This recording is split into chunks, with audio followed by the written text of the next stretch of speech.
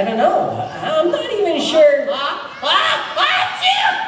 Allergies. Oh, hi, Bob. Hi, Larry. And you must be our guest. I'm Philip Quigley, the night manager here at the Silly Song Warehouse. It's my job to look after the place.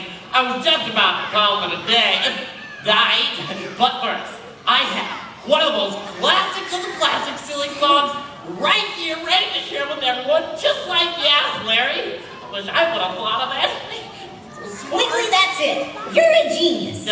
Well, thanks, but it was your idea. We'll need clipboards, lots of clipboards. Clipboards? Gotta have clipboards for inventory. Inventory? But we don't do inventory again until the end of next month. But we gotta know now if any songs are missing. We'll have to open up every box in the warehouse. Missing? Yes, and we'll start with this one.